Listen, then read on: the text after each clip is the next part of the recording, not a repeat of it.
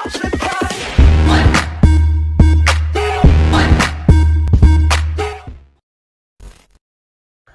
guys, welcome back to my channel. Alam nyo guys, mayroon lang akong bagay na i-share sa inyo about sa akin natutunan dahil last week kailangan kong buksan yung aking maleta. Ngayon, sa kasamaang palad, nakalimutan ko yung password.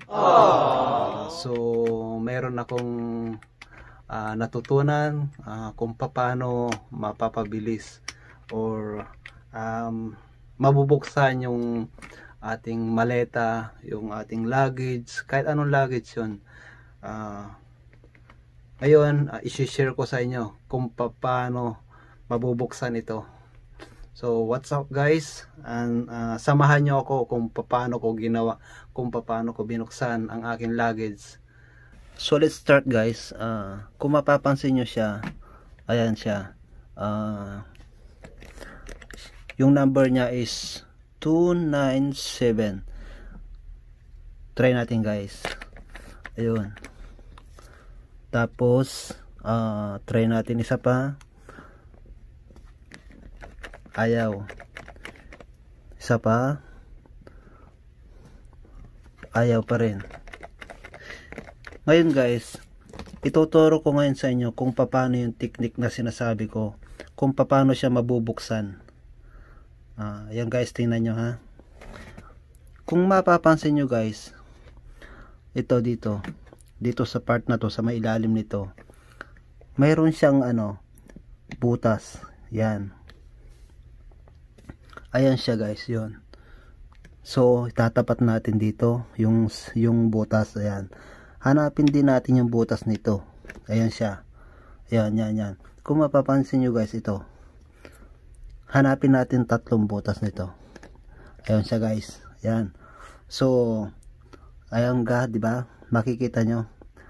Nandoon yung mga butas. So, ngayon guys, kailangan natin mag-adjust kasi hindi pa rin siya mabuksan. Kahit na nakatapat na yung mga butas sa harap natin, itong ito palatandaan na to, hindi pa rin natin siya mabuksan. So ang gagawin natin is mag-a-adjust tayo ng tigi-isang number. So gagawin natin 1, tapos 4, tapos 7,